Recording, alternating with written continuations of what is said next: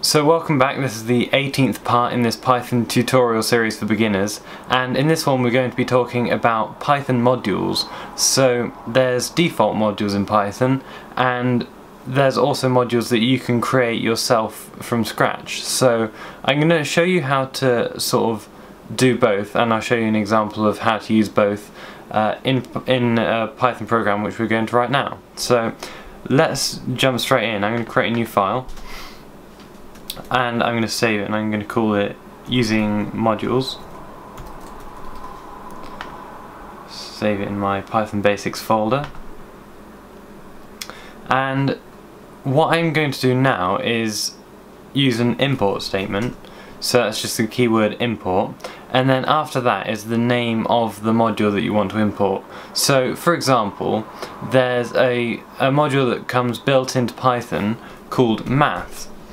And so it's without the S because I think it's written by an American or something. So this is something that has been written by another developer, and it's been thoroughly tested so that you can pretty much trust the code in a lot of these modules. Of course, depending on the source of the module, because of course anyone can write a module. So one example of how you can use the code that's been written for you using the math function is we can do math.square root like this, and then we could say, for example, 4, and we can save and run this, but nothing happens because of course this is going to return a value. Remember how we talked about that return keyword? So it'll be a function that executes, and then it's going to hit that return keyword and it will send us back a value, but now we're not doing anything with this value. So all we need to do is say print. Remember, because this is the key, this is the built-in function in Python that is going to take that returned value and then output it to our Python shell so we can see it. So let's go ahead and run this, and now we get 2, which is the correct square root of 4. So we could also do, for example, log, and we can run that, and by default this is going to be the log base e of 4. But if we want to specify a different base, for example, we could do base 10, and then we could run that, and then that's base 10. So there's lots of stuff you can do with the math module, but how are you going to find out these methods? Because there's no way that I could sit here and make a video telling you every single method in every single module, because there's just too many methods and too many modules, and there's more being created than I could ever sort of document on a video. So just go to your browser and type in something like Python math module, and what you're going to see is one of the first links on Google is going to be the official Python documentation. So it's on the python.org website, and you can see here that there's just a list of all the methods that you could use with the math function, sorry, the math module in Python. So for example, we could do the floor function. Let's say a floor of 3.7, and that gives us 3, which again we'd expect. So that's, you know, a really good way of finding out information, just using that documentation, getting used to sort of googling things to find out, you know, how you can access all the other modules and methods built into all these different modules that you might not know about unless you actually search for them, because there are just so many that you can't possibly hope to sort of know what every single module does. But if you just have a play around with some of the more common ones, for example, I just googled the 20 most, you know, popular sort of Python libraries, and there's a list here. This is just sort of a random website that I came across, and you know, it gives you ideas of lots of different Python modules. For example, Pillow is one where you can just play around with images and stuff like that, which is really cool. It gives you lots of functionality without you having to write the actual code to do that. You just get to use it, and it's already been written for you, which is really good.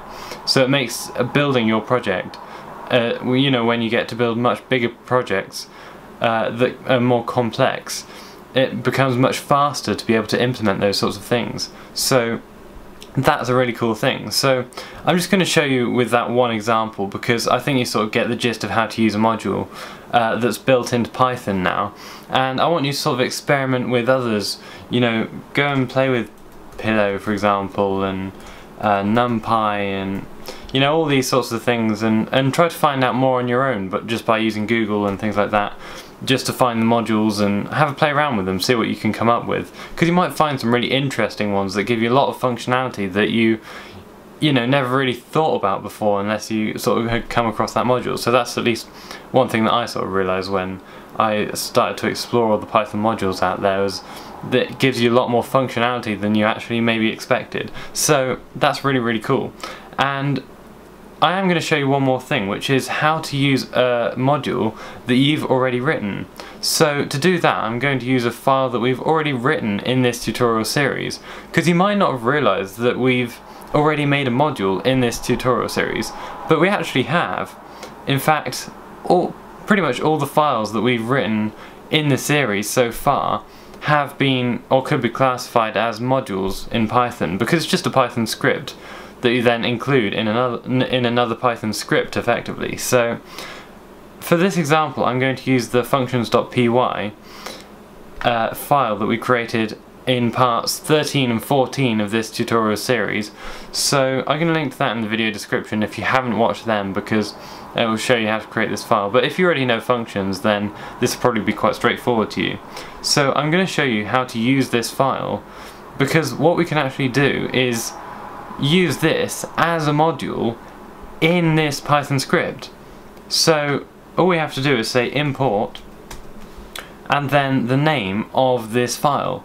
So we're going to say functions, and that's all we need to do to be able to start using all these functions that we've got available to us now in this different Python file.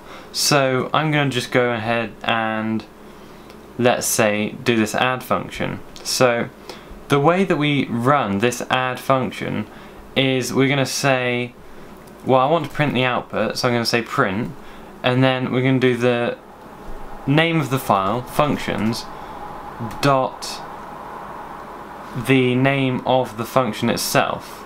So in this case it would be add.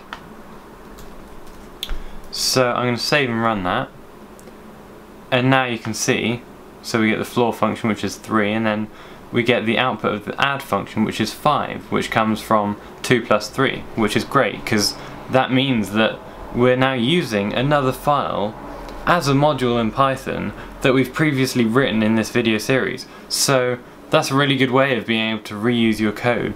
And you know, one thing that's really, really cool about, you know, using these functions is it makes your code very, very reusable. So for example, we've got this square area function here, and this one takes a parameter, and let's say we had 10 different squares. Let's say we had squares with integer side lengths 1 through 10. So we could easily now create the area, or output the areas of each of those squares using this function. So how can we do that? Well, we could do that using a for loop. So I'm going to say for each in range 1 to 11,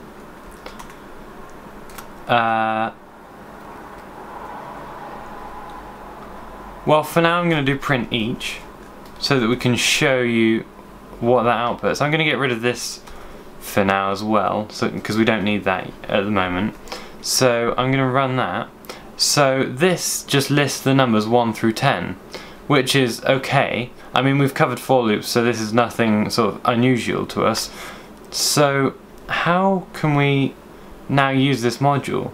Well, we can do the exact same thing that we did before. We can say print functions, remember the name of the file, dot the function within that file. So the one we want is square area.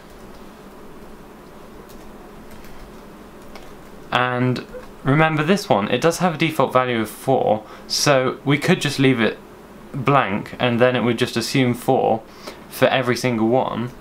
So I can show you that, and then so it would be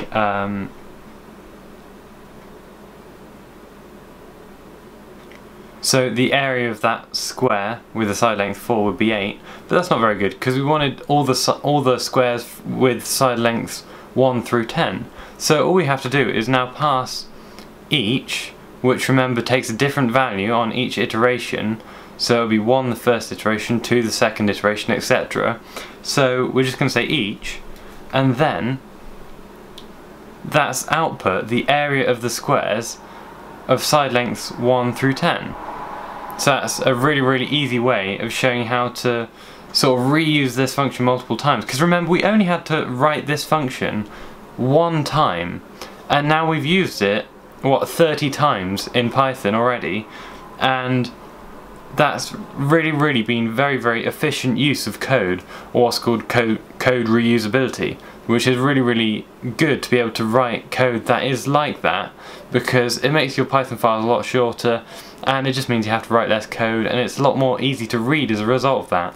So they're probably the main advantages to being able to do that. And in the next one I'm going to talk more about how to install modules in Python using pip.